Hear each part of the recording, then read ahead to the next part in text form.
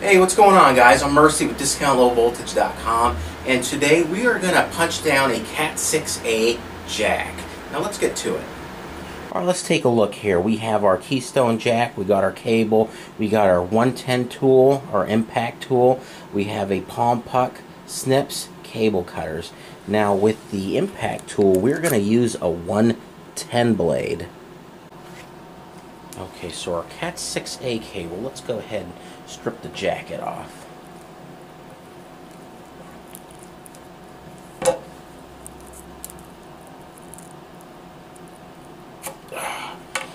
There we go. Now as you can tell with Cat6A cable, it is twisted the pairs quite a bit more than your Cat6, Cat5e. You have your green pair, your brown pair, your blue pair, orange pair, and you got your center spline here. We're going to go ahead and cut that, remove it. Let's just get that out of the way.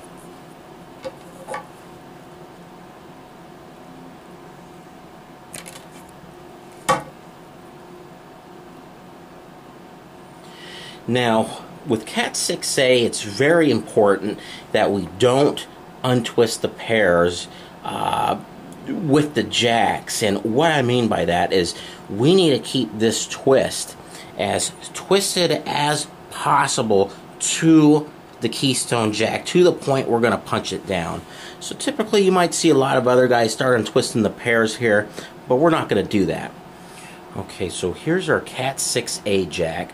Now this is manufactured by Signamax, but we also have the Dynacom ones, and as you can tell, there's a color code on the back of this, your 568A or B. We're going to punch it down to the B pinout, which is the more common one nowadays. Now you might want to get yourself a palm puck. Now this tool, what this does is this saves you the possibly getting cut on your hand. I've seen some guys punch these down on their hands, or they'll punch this down on the wall and it'll leave the little indents on the drywall from the jack. So that's definitely an improper way of doing it. You get your palm puck, you want to go ahead and pop your jack right into it. Okay, so we're going to punch it down to our 568B pinout. Another last thing I do want to mention about this jack is when you have a quality jack, you'll notice there are these peaks here in between for each pair. Now what that does, it helps us separate the cable. So when you lace your cable in, you can go ahead and it just separates it for you. It's a little labor saver that quality jacks have, and it's also another thing you want to look for. It helps with test results. Instead of undoing all the pairs, you go ahead and push your pair right over this peak, and it helps you to go ahead and get a better test result once you put your certifier to it. So like I said, we didn't untwist the pair from the very bottom here. What we're going to do with this peak is we're going to go ahead and kind of start in the middle. Take a look at what the B pinout is on the jack. And then what we're going to do is we're just going to press we're going to loosen the Cat6A pair a little bit. And with that peak, that helps us separate the pairs. See if I can get a better shot for you guys. There we go. And it helps you push down on the other side. Boom, there we go. It slides in there.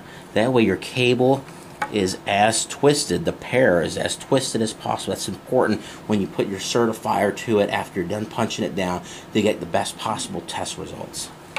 Now we're going to do the same thing with the blue pair.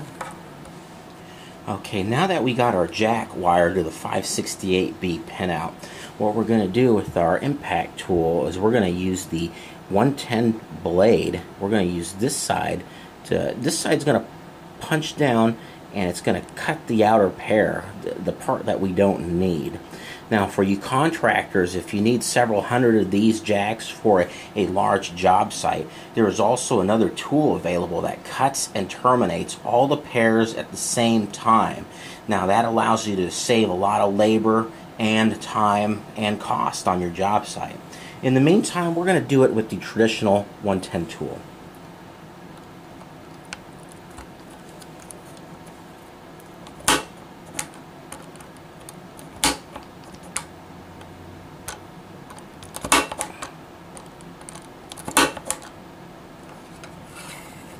Now let's do the green and the blue.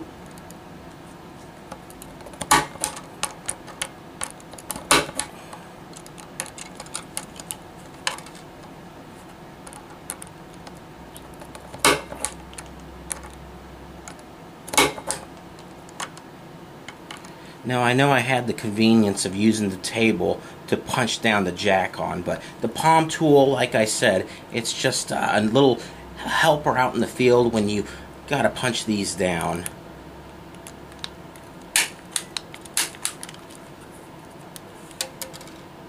Alright, let's go ahead and pop our jack out.